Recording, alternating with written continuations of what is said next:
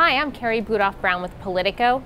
We're going to take a look at some of President Obama's most significant speeches on health care and why they mattered.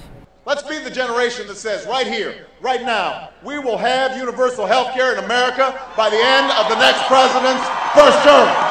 This became a standard line in his campaign stump speech, the promise to do it by the end of his first term. But in fact, it wasn't the result of any kind of in-depth strategizing by Obama or his advisors. It was just a rhetorical device that they came up with a few weeks earlier when they decided to accept an invite to a healthcare conference. He didn't have a plan and he needed something to say. We must also address the crushing cost of healthcare. This is a cost that now causes a bankruptcy in America every 30 seconds. By the end of the year, it could cause 1.5 million Americans to lose their homes.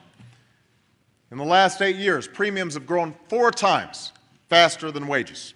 And in each of these years, 1 million more Americans have lost their health insurance.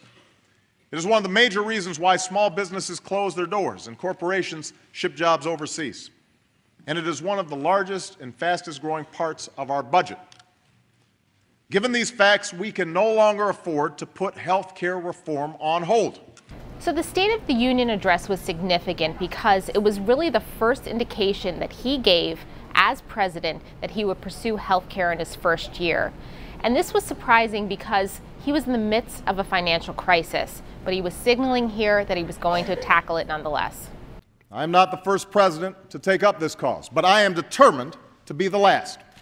The time for games has passed. Now is the season for action.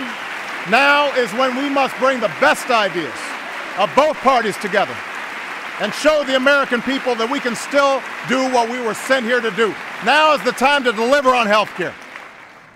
Now is the time to deliver on health care.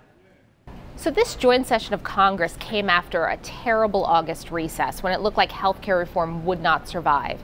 The president decided to put all his chips on the table, address Congress, and hope that he could inject enough life into it that he would get it out of the Senate and back through the House. Now, it probably goes without saying that tonight's vote will give rise to a frenzy of instant analysis. There will be tallies of Washington winners and losers, predictions about what it means for Democrats and Republicans, for my poll numbers, for my administration. But long after the debate fades away and the prognostication fades away and the dust settles, what will remain standing is not the government-run system some feared or the status quo that serves the interests of the insurance industry, but a healthcare system that incorporates ideas from both parties. A system that works better for the American people.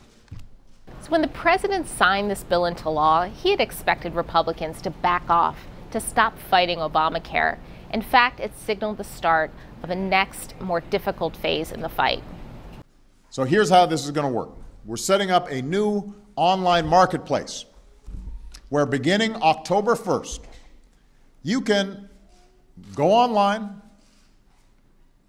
or talk to organizations in every state that are going to have this set up, and you can then comparison shop an array of private health insurance plans. You can look at them side by side, just like you'd go online and compare cars.